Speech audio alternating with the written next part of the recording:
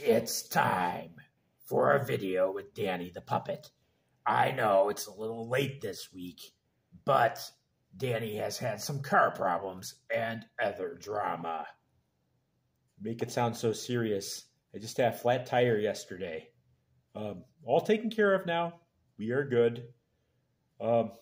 Figure I'd start this video off with letting you know this is my 47th consecutive year of not being at the San Diego Comic-Con. Wouldn't it be neat to imagine Danny the Puppet walking around San Diego Comic-Con, looking at all the displays and talking about them, interviewing celebrities with his witty sense of humor? But no, that's not happening. There is precedent for this. Used to go to the Chicago Comic-Con all the time, filmed little news reports from there. Never got up the guts to actually interview any celebrities, but it was fun. I kind of miss it. But what am I going to talk about this week? Two things are on my mind. The first one is about high-end collectibles. And what I'm talking about here, let's start off with the Thundercat Slayer from Super 7. The Cat Slayer. It's really nice, but $650 plus $100 shipping. And Super 7 even put up a post saying you should get two. One to display the front and one to display the back. I don't know about you, but $750 is a lot. And another $750 is even more. Don't have that kind of money. It is nice. It's also very large. I have some large toys in my collection. I have Castle Grayskull from Masters of the Universe Origins, and I have a few Titans from Transformers, but this looks so much larger. It's over 3 feet tall, 3 feet wide, 3 feet back, and then it opens up and gets even wider. It's cool. If you have the money for it and this is something you want, go for it. I think that's awesome. But this little puppet, that's a little bit much for me to spend on one toy right now. And I don't really collect Thundercats. So, that's cool. But if it's something you want, hey, nothing wrong with it if you got the money for it. I mean, sometimes I think if I won the lottery, I'd buy something like this. Ooh, imagine having a whole Thundercats display. Let's talk about the other high-end collectible they announced yesterday. Roboson and Hasbro have a Grimlock robot coming out. This is really cool. This one really caught my eye. It talks, it moves around, it transforms on its own, similar to the Optimus Prime they released last year or a couple years ago. Even has Greg Berger's voice talking. That's so cool. Then I saw the price tag, $1,500. Again, if I had $1,500 sitting around and it was something key to my collection that I wanted, I'd probably get it. But somewhere there is a husband out there who just bought Cat Slayer, maybe two of them, and the Roboson Grimlock.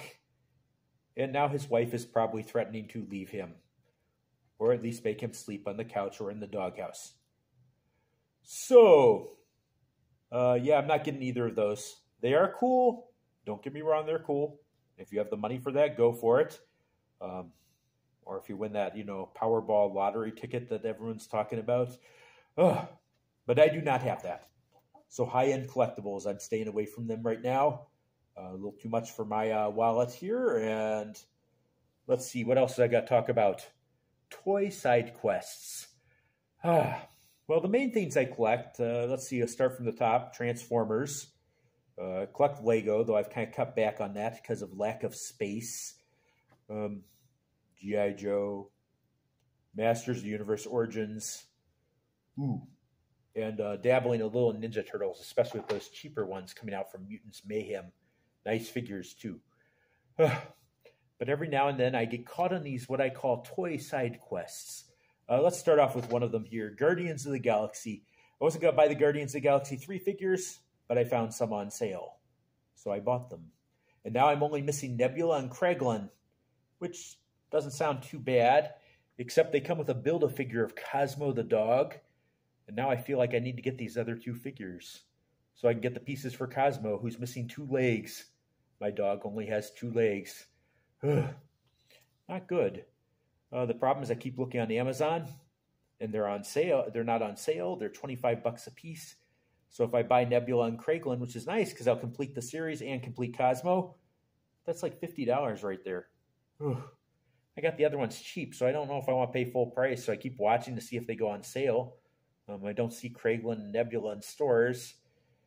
Do I want to spend that much for action figures that are a side quest? I mean, I'll set aside that money for something big that I want from the Transformers line. If they're releasing a character I really want.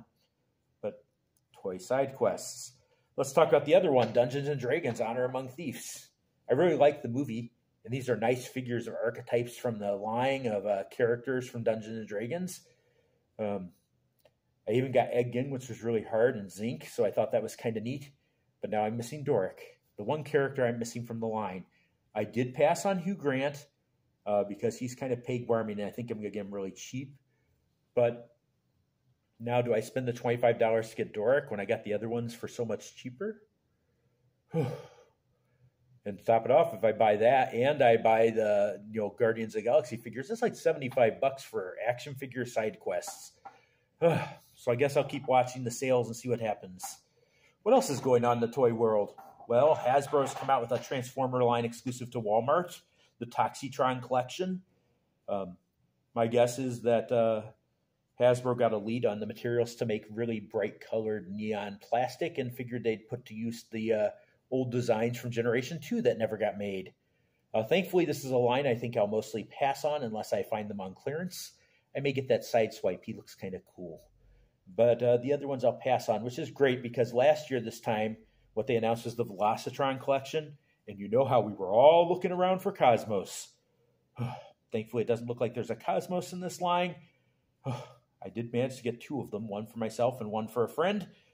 But, that is the worst toy hunt ever. Cosmos. I am looking for Mossman right now. They released a Masters Universe Mossman Origins, also exclusively to Wal Mart. Looking for one for myself, maybe. A couple for some friends. But hopefully that won't be like searching for Cosmos. Looking at the posts online, it looks like a lot of people are finding Mossman. Well, here I am. That's it for this week. Again, I am not going to San Diego Comic-Con. But you know what? I have DairyCon Fall Special coming up September 30th, Hartford, Wisconsin. I'd rather be at DairyCon than at San Diego Comic-Con any day. Lots of cool Transformers and really awesome people. So, DairyCon. May not be San Diego Comic-Con, but I love DairyCon. That's all I have for now. See you all next week.